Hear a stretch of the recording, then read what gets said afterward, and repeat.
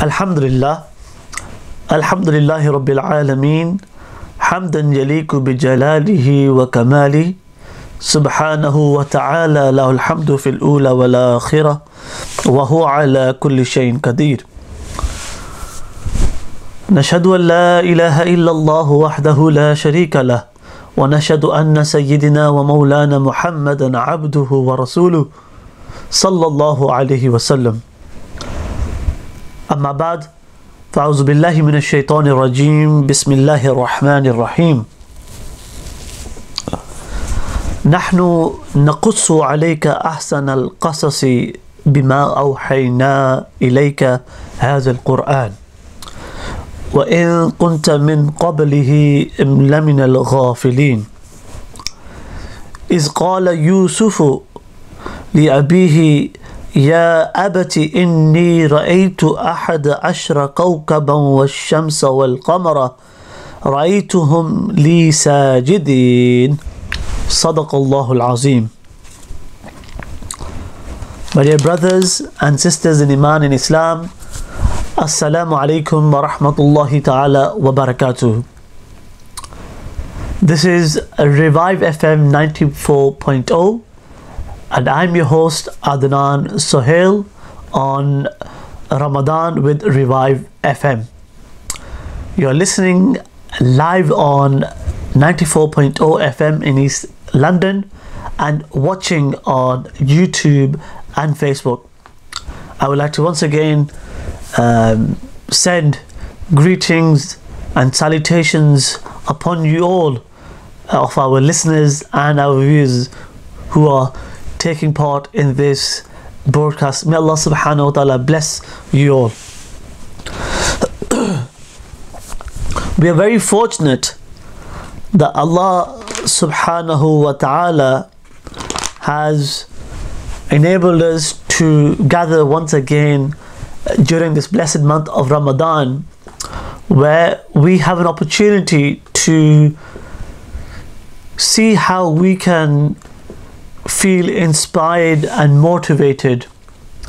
And there is indeed no greater inspiration to us as Muslims than the Holy Quran and the words and the traditions of the Prophet Muhammad sallallahu alaihi wasallam. As we are going through a series of lectures and discussions, these are very short lectures, but the main purpose of these talks is to give you a small anecdote, a small area for you to really take something back to your homes, back to your communities, back within your households, and try yourselves to improve and incline yourselves towards Allah, towards the remembrance of Allah, towards the remembrance of His beloved Habib sallallahu alaihi wasallam.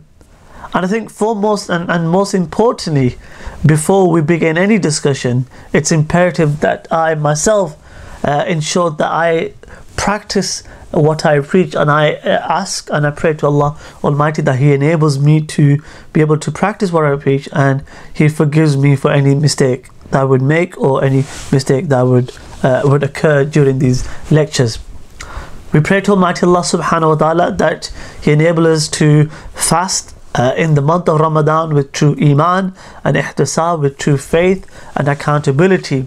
As the hadith goes, Man Ramadana imanan wa ihtisaban ghufir Allahu ma taqaddama min az-zamb, that whosoever fasts with true iman and accountability, Allah subhanahu wa ta'ala forgives for that person all of their previous sins. Alhamdulillah, we are continuing with our lecture series and on the topic of Majma' al-Qalb, the reconciliation of the heart. May Allah subhanahu wa ta'ala enable us to incline our hearts and increase our love for Allah and the Prophet Muhammad sallallahu alaihi wasallam. One of the most important aspects in our lives is to understand that we have a spiritual requirement, and at the same time we have modern requirements that we face daily in our lives. and quite importantly, we try our best to immerse both the spiritual aspects of our worship with our practical aspects of our daily lives, be it in the workplace, be it going around, be it working with one another, be it shopping, be it going to school, college, university, and we try ourselves to find a combination of both of these worlds to emerge together to ensure that we can have the satisfaction within ourselves, to ensure that we can become better human beings and better Muslims. And the way to do that, Alhamdulillah, there is no greater guidance than the Quran and the Sunnah of the Prophet Muhammad sallallahu alaihi wasallam. Today we're going to follow a qasas, a story of Sayyidina Yousaf alayhi salam. This story itself is a beautiful story about patience. It's a beautiful story about economic management, and how when you manage your assets properly, it can lead towards eventual power and eventual might in a truthful and just manner. This story also talks about perseverance, of how to have your faith in Allah subhanahu wa ta'ala, and how patience for many years can conclude with so much great bounties from Allah Almighty. And I think it's quite relevant to the talk or to the subject of our discussion, the Majma' al-Qalb, the reconciliation of components that brings about the satisfaction of our hearts. Remember, we're talking about the Marifat Allah, we're talking about the Ittiba' Rasul sallallahu alayhi wasallam, we're talking about how leadership is important in a very modern life that we live in, and how having good leadership leads to reconciling our hearts if done properly with the true criteria and through evaluation of ourselves. At the same time, having strong economical managerial skills, how having strong financial skills creates a sustainable environment for an individual, and with that strong financial backing, how one is able to support not just himself but those around him, his family, his household, and also it is one way of tackling extreme poverty. But Quran and Hadith and the life of the Prophet ﷺ, there are various teachings of how we can conduct ourselves in our moderate lives and in our modern lives that we are living in. The story of Hazrat Yousaf alayhi salam is a really interesting one. And obviously there is an entire chapter in the Holy Quran, Surah number 12, Surah Yousaf, which this surah itself is dedicated to Sayyidina Yousaf alayhi salam.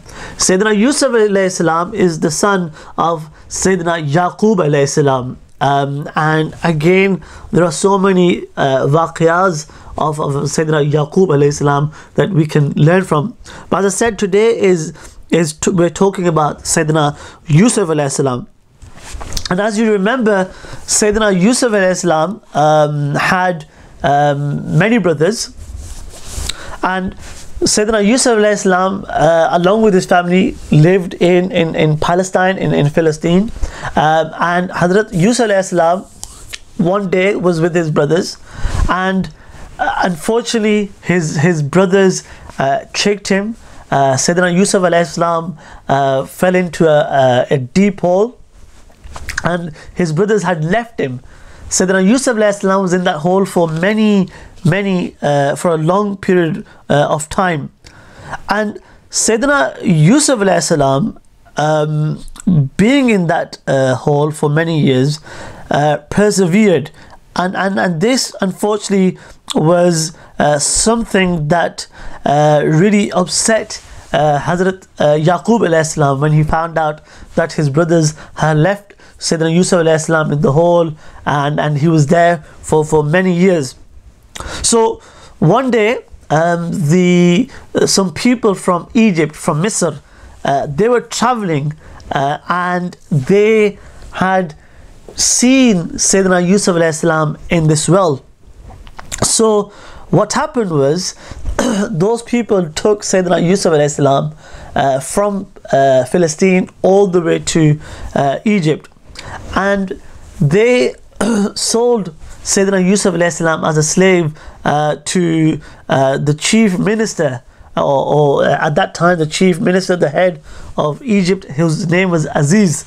So Aziz had treated Sayyidina Yusuf alayhi salam really well. He'd given Yusuf alayhi salam a great magnitude, and he would also he was very grateful for Sayyidina Yusuf alayhi salam's dedication to him. And Hazrat Yusuf alayhi salam over the years grew and this is a very known fact, that Sayyidina Yusuf alayhi salam was a very beautiful individual who had embodied the greatness of beauty, and we read the stories of Zulaykha when she saw the Prophet Yousaf alayhi salam. Out of the beauty of Sayyidina Yusuf alayhi salam, she chopped off her hands, and this is how beautiful Sayyidina Yusuf alayhi salam was. In addition to this, Sayyidina Yusuf alayhi salam over the years had built up great wisdom, again through his physical being as a prophet sallallahu alayhi wasallam. Allah subhanahu wa ta'ala bestows great bounties upon prophets, but in the physical human nature of Sayyidina Yusuf alayhi salam, we see beauty was one characteristics that he had. The second was wisdom, and Sayyidina Yusuf alayhi salam was a very modest individual, alhamdulillah. So one day the king Aziz, he had a dream, and this, all of this waqia and all of this qissa is in the Quran. Okay, all of this is in the Quran. I'm just trying to move on to the main aspect of discussion. So the king had a dream. In that dream, he saw that there were 7 healthy cows, or 7 healthy cows, and 7 thin, really skinny cows. So.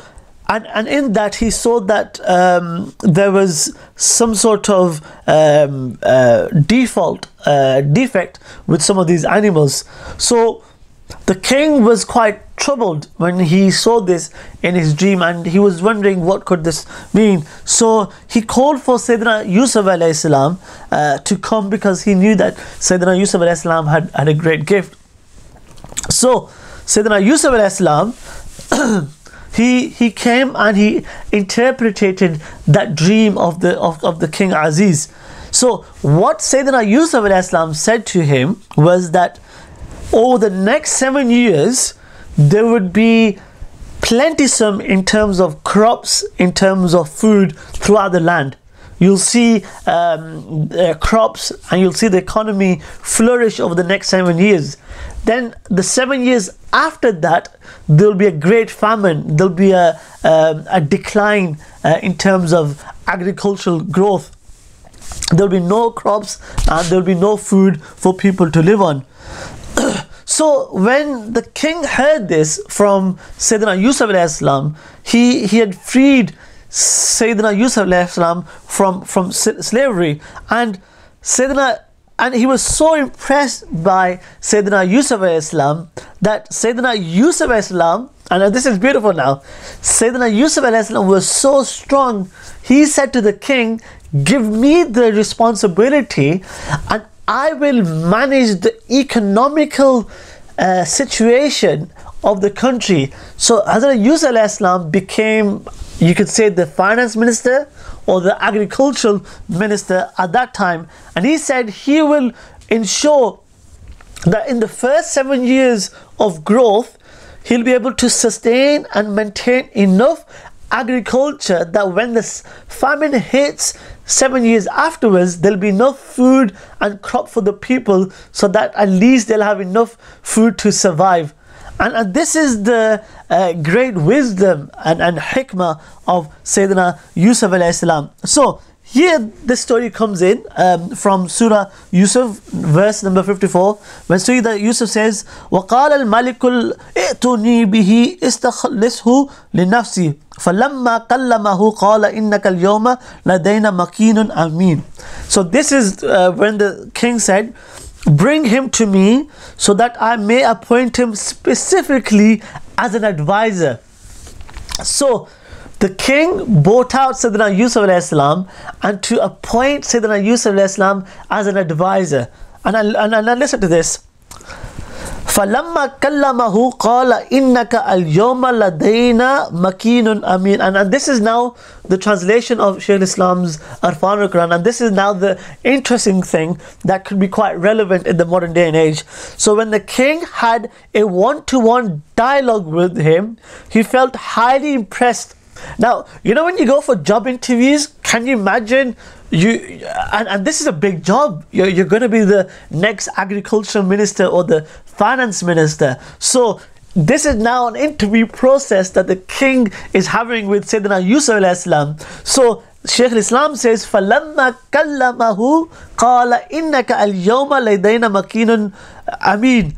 That, so when the king had a one-to-one dialogue with him, in explanation of this dialogue, Shaykh al-Islam writes in brackets, he felt highly impressed with him. So there was something good that came from this interview process between Hazrat Yusuf alayhi salam and the king.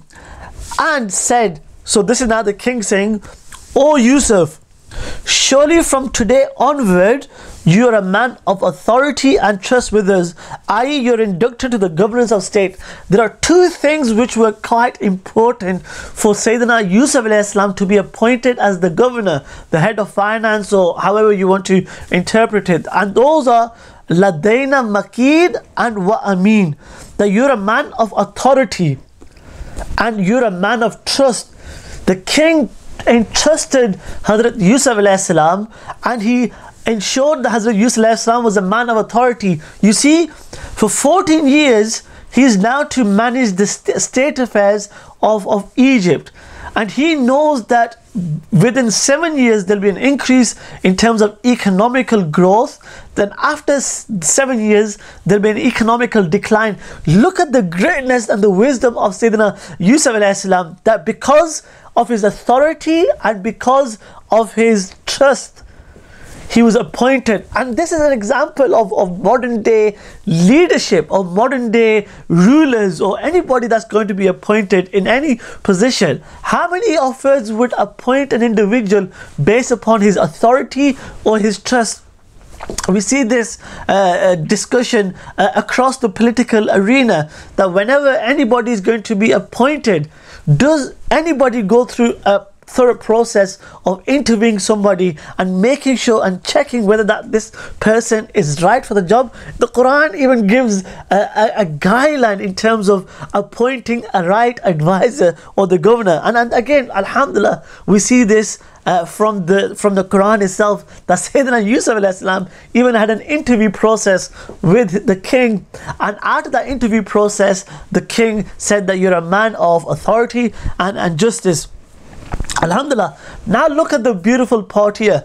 He's being appointed by the king as a governor. Look what Hazrat Yusuf alayhi salam. So we're talking about economical management. We're talking about having the confidence, and this is kind of key things that many individuals would lack. It's all about understanding the process, strategy, policy. This is all aspects in becoming good leaders, foreseeing and forecasting what is going to happen.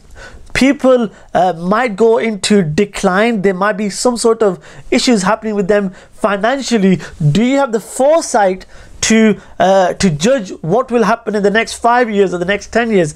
Look at the response of Sayyidina Yusuf alayhi salam. He says, "Qala ij'alni ala khaza'in al-ardi inni hafizun alim." So Yusuf alayhi salam says, if you really want me to, and this part is and an explanation by Shaykh Islam Dr. Muhammad Tariq Qadri, Arfan al-Quran. If you haven't got it, get it. It's an excellent translation of the Holy Quran. Shaykh Islam in brackets says, so Hazrat Yousaf alayhi salam says, if you really want me to accomplish some special assignment, because this is a special assignment. Remember, Hazrat Yousaf alayhi salam was brought by the king to look at this situation in terms of the dream. So he then advised that there will be a growth economically, then there will be a famine. So now he is saying, if you want me to come to this special assignment, appoint me as a minister and trustee of the treasures in the land of Egypt. He's bringing out his ability and capacity. He knows his worth, he knows his authority, and he's a trustworthy person. So he's giving his neck on the line and saying that I have the capacity and ability to become the trustee of the land of Egypt and look after its finances and ensure that everything is in place. Indeed, I am well versed in resource management and resource protection, and an expert in financial management. Alhamdulillah, look at this.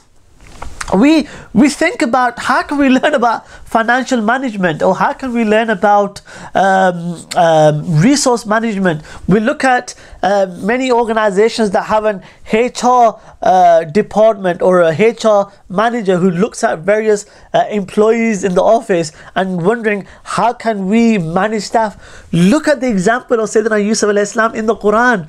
There's an entire verse, surah, that talks about the processes of managing staff, the having the forecast of understanding what will be the outcomes or what will be the processes. Alhamdulillah, the Quran is full of wisdom, and we need to relate this in our lives. This concept of economically managing something isn't just for the workplace, but it's also for ourselves, to ensure that we understand that we need to survive in the world that we live in. If there is an economical deficit in our households, how can we build up a financial budget to ensure that we can survive, we can live on X amount of money? We need to look after our children in a halal way, in a halal income, to ensure that our spouses are looked after, our children are looked after, and our families looked after, our households are running. And again, to manage these things, it's important that we do it, but in a manner that is productive and effective.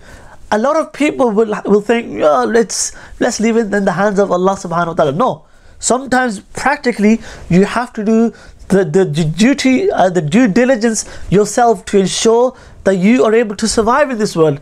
Sayyidina Yousaf alayhi salam didn't say to the king, this is the dream that you have, and inshallah Allah ta'ala will make it easy for you. No, he gave a practical solution, creating resource management, creating a finance management, creating the departments and the team to ensure that they can survive over the next 14 years. Alhamdulillah, it's amazing that what we can learn from the Holy Quran, and from what we can learn from these amazing stories.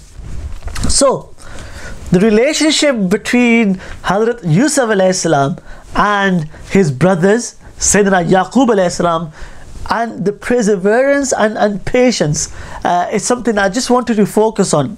And like I said, there are so many aspects to this as well. So the verse goes on and it talks about the aspects of famine.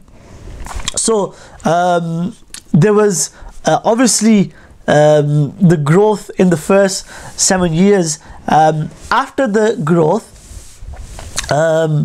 Alhamdulillah, through the wisdom and mercy of Sayyidina Yousaf alayhi salam, many people didn't starve in Egypt because they were quite well protected. But even though Egypt protected itself, other areas of the globe, the neighboring areas, like places like Palestine, they were suffering.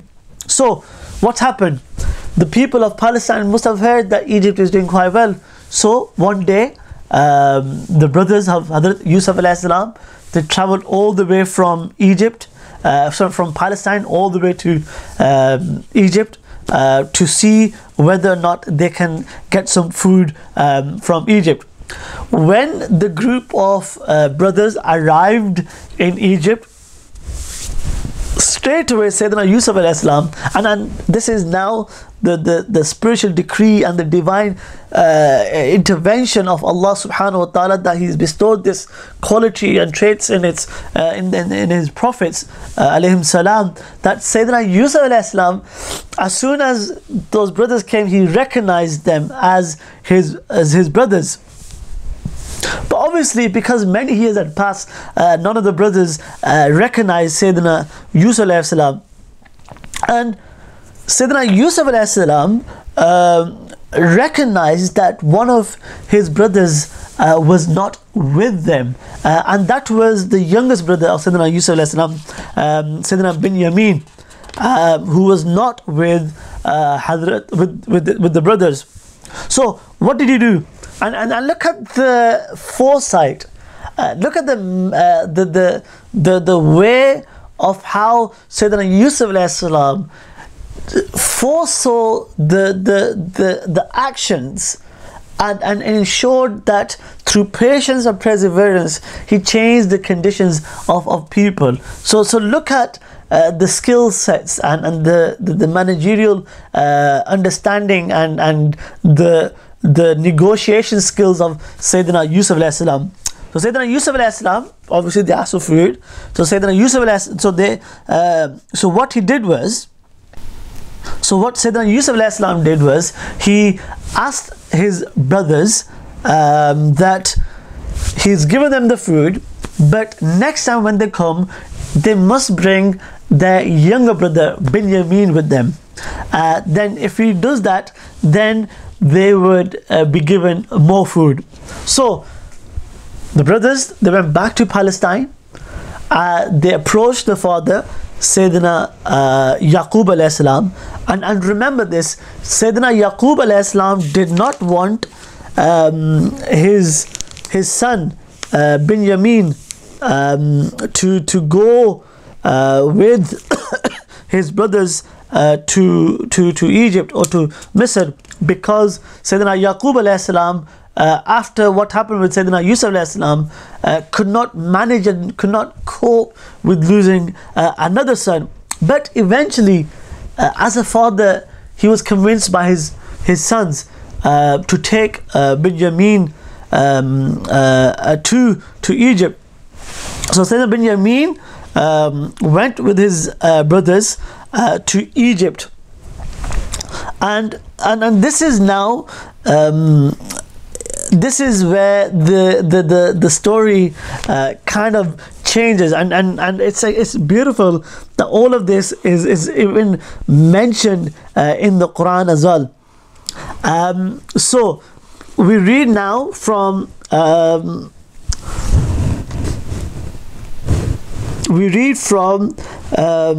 verse number 66, and this is a beautiful aspect, that Sayyidina Yousaf alayhi salam, his main purpose was to ensure that Sayyidina Yaqub alayhi salam would travel from Palestine to Egypt.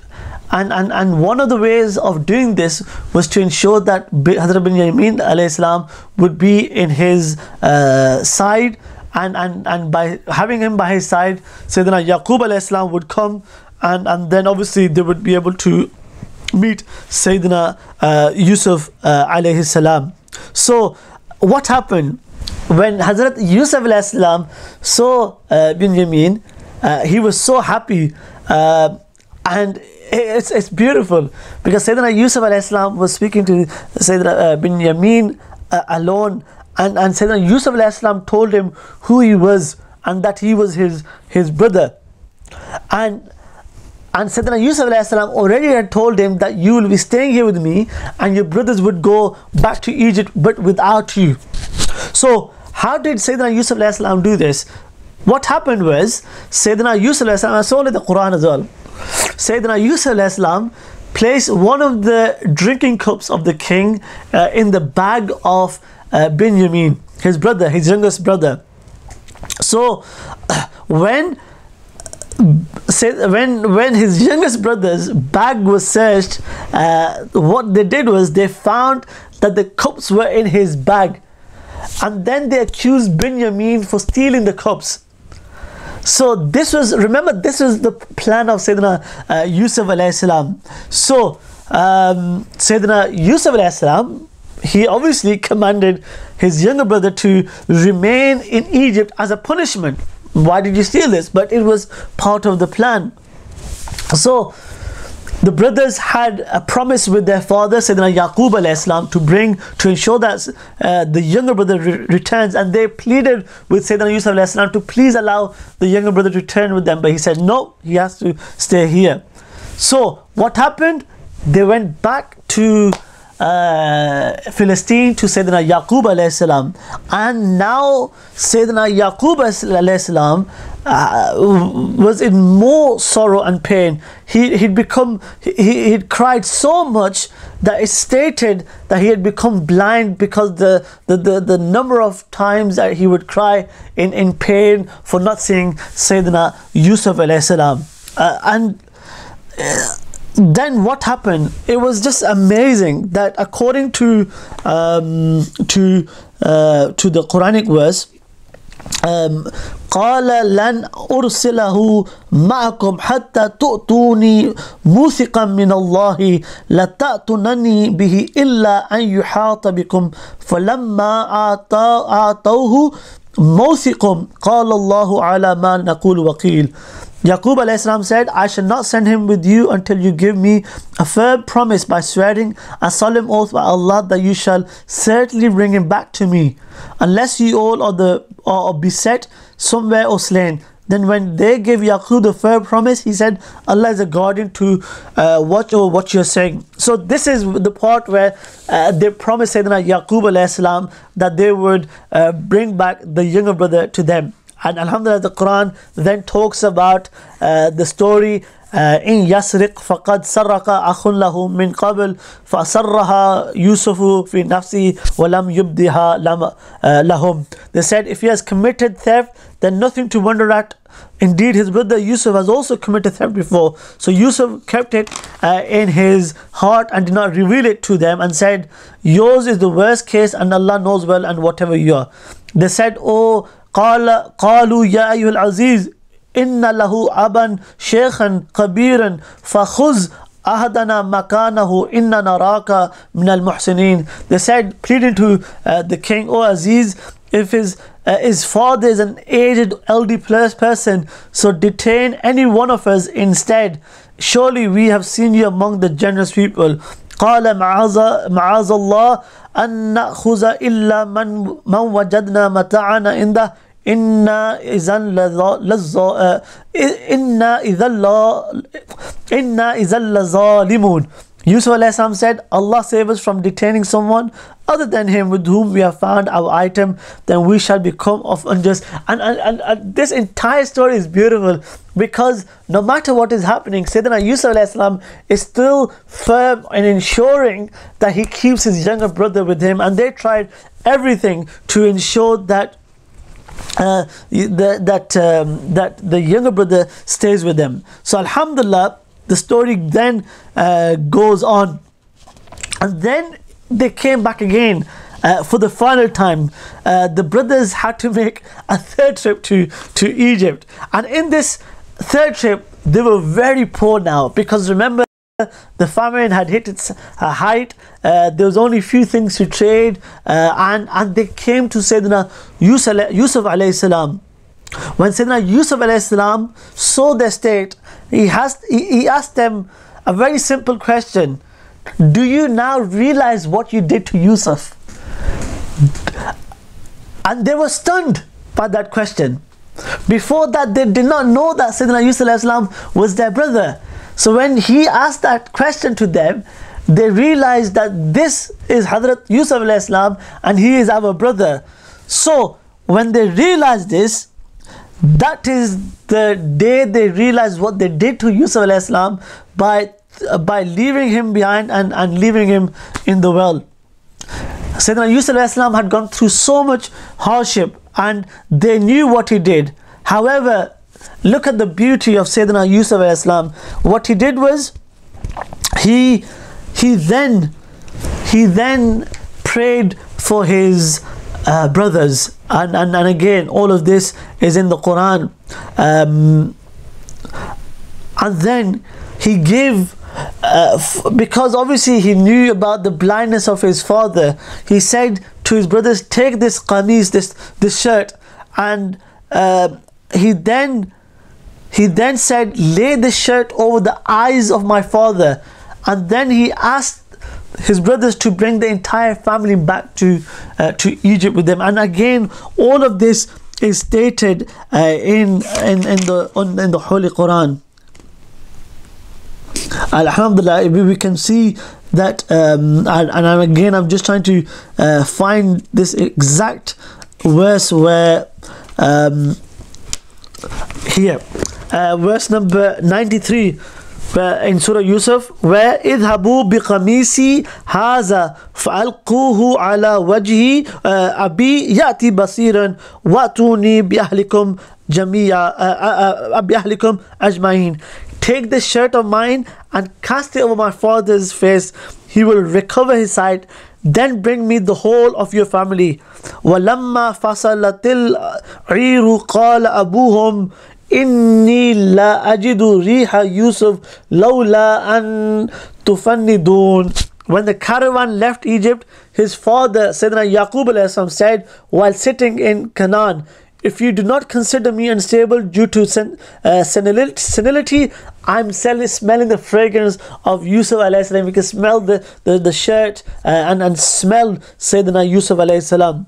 قالوا تالله إنك لفي ضلالك القديم. They said, by Allah, you are certainly in the same ecstasy of your old love. I.e., they said to his father that you're still remembering Sayyidina Yusuf alayhi salam.